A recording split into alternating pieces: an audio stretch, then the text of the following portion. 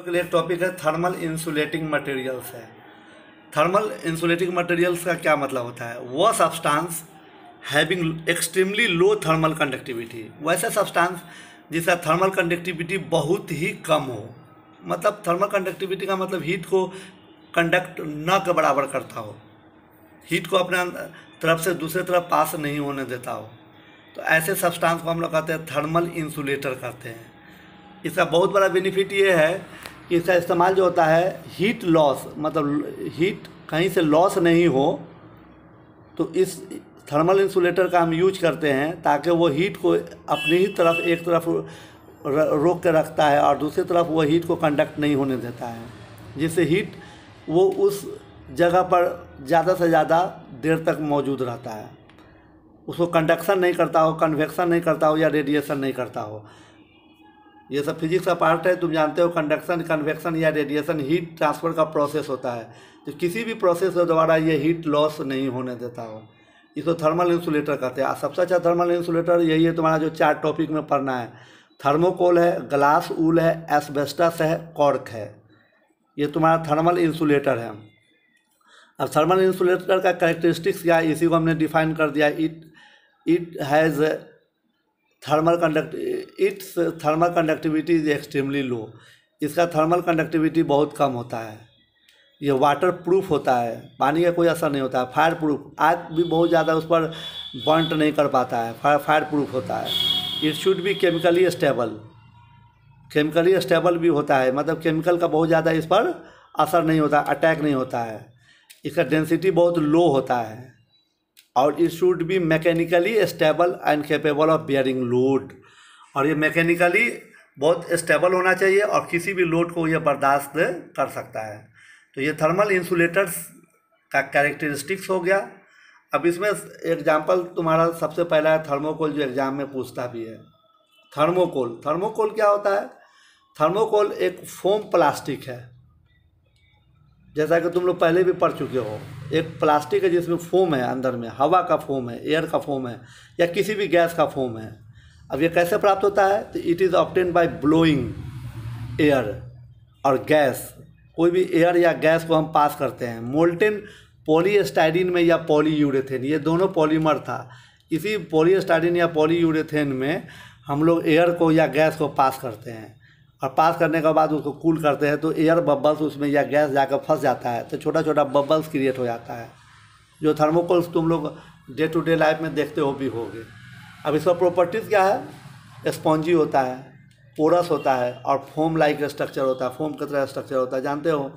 ये थर्मल और electrical conductivity इसका लो होता है, इससे हीट और इलेक्ट्रिसिटी कम ट्रांसफ़र होगा। और it can be used eight up to 55 degree centigrade. 55 degree centigrade तक इसका इस्तेमाल आप कर सकते हो। 55 डिग्री सेंटीग्रेड के ऊपर इसका इस्तेमाल नहीं होता है, क्योंकि उसके बाद वो जलना शुरू हो जाता है, बर्नट होना शुरू हो जाता है। और एप्लीकेशन क्या है? तो पैकिंग मटेरियल के रूप में यूज होता है, पैक करने में।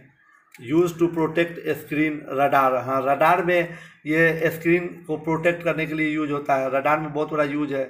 इसी तरह कोई भी डेकोरेटिव पर्पस में यूज होता है। कोई भी सामान जो पैक करते हो तो चारों तरफ से देखते हो आजकल थर्मोकोल रहता है। क्यों होता है? शॉक प्रूफ होता है। शॉक मतलब उसमें झटके को वो बर्दाश्त करता है और थर्मल इंसुलेटर के रूप में इसका इस्तेमाल होता है। तो ये छोटा सा नोट एग्जाम में पूछता ही है, इतना ही लिखना है, उससे ज़्यादा नहीं लिखना है। दूसरा है ग्लास ऊल। ग्लास ऊल क्या है? ग्लास ऊल जो होता है वो फाइन फिलामेंट है ग्लास का। ग्लास का बहुत महीन महीन फिलामेंट है, वो महीन एकदम बारीक, एकदम केस के तरफ फिलामेंट की तरह वो ग्लास का होता है, बना होता है, जिसको सिलिका से बनाया जाता है, SiO2 से बनाया जाता है। ये कैसे प्राप्त होता है? तो ग्लास को हम पिघला देते हैं और पिघलाने के बाद क्या होता है, उसको एक सीब है, चलनी है, उसके होल से पास करते हैं। जैसे सेवई जो होता है वो मतलब चलाता है, उस तरह से वो एक सीब है, चलनी है, चलनी के अंदर से मोल्टेन ग्लास को पास करते हैं। तो महीन महीन जो है वो फिलामेंट के रूप में निकलता है और उस फिलामेंट जिसका डायमीटर 0.0005 सेंटीमीटर, बहुत महीन डायमीटर होता है उस चलनी का, उससे निकलता है। और जो फिलामेंट प्राप्त होता है ग्लास का, उसको थ्रोन फेंकते हैं, एक रिवॉल्विंग ड्रम, एक ड्रम जो रिवॉल्व करता रहता है, नाचता रहता है, ताकि उसके ऊपर में वो पड़ने के बाद वो ऊल के फॉर्म में अलग अलग सेपरेट हो जाए। तो ये ग्लास वूल बनाने का मेथड्स है। अब इसका ये ऑलरेडी तुम जान ही रहे हो, शुरू में जान चुके। थर्मल इंसुलेटर जो भी होता है उसका डेंसिटी कम होता है, थर्मल और इलेक्ट्रिकल कंडक्टिविटी लो होगा ही होगा, फायर प्रूफ होगा, आग उस पर बहुत ज़्यादा असर नहीं डालेगा, कंबस्टिबल भी नहीं होगा, मतलब ऑक्सीडाइज जल्दी नहीं होगा, कंबसन उसका जल्दी नहीं होगा। It has the resistance to the action of chemicals, chemical का भी एक्शन उस पर ज़्यादा नहीं होगा। और इसको लेबोरेटरी में हम एक्सपेरिमेंट में बहुत यूज करते हैं। सबसे बड़ा यूज है कि लेबोरेटरी में हम ग्लास यूल का सबसे बड़ा यूज करते हैं एक्सपेरिमेंट के रूप में। अब अगला टॉपिक तुम्हारे पास दिख रहा होगा मोटे अक्षरों में, एस्बेस्टस है। एस्बेस्टस क्या है? एक नेचुरल फाइब्रस मटेरियल है जिसको हीट इंसुलेटर भी कहते हैं, वो तो जान ही रहे हो।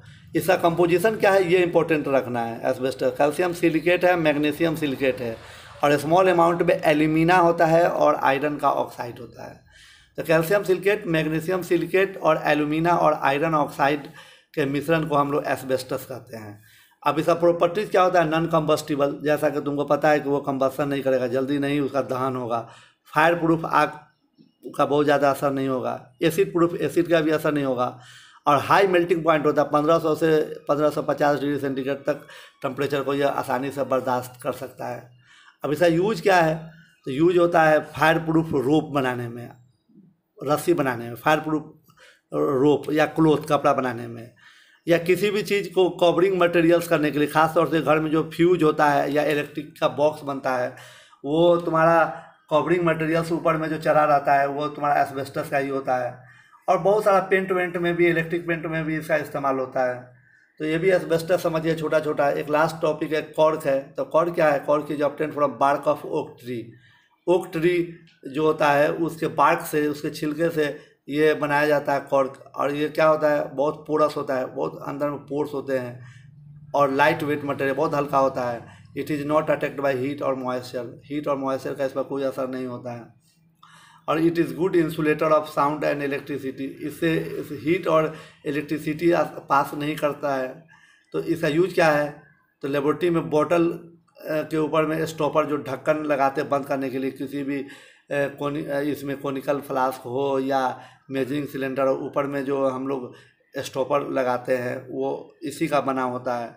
और पैकिंग गैस्केट, गैस्केट को पैक करने में भी इस्तेमाल होता है। तो इस तरह से एक छोटा सा टॉपिक था, तुमने देख लिया चार्टर में। थर्मल इंसुलेटर में पहला देखा तुम लोगों ने थर्मोकोल, जिसका प्रॉपर्टीज बता दिए। दूसरा तुम लोगों ने देख लिया ग्लास वूल। तीसरा तुमने देख लिया एस्बेस्टस। और चौथा देख लिया कॉर्क।